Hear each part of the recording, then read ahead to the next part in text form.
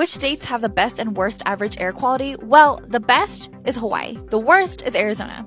So these are all based on what is known as the Air Quality Index, also known as AQI, and basically indicates the number of pollutants in the air.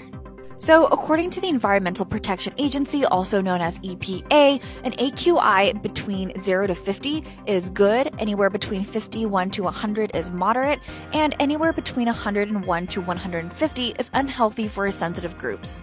So 43 states and Washington, D.C. have a healthy average AQI. Hawaii, Alaska, and Maine are the top 3 states with the healthiest average AQI. On the other hand, Arizona and California experience the worst air quality.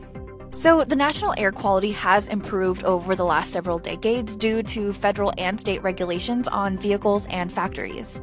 Since 1985, the national average AQI has improved by 23.5 points.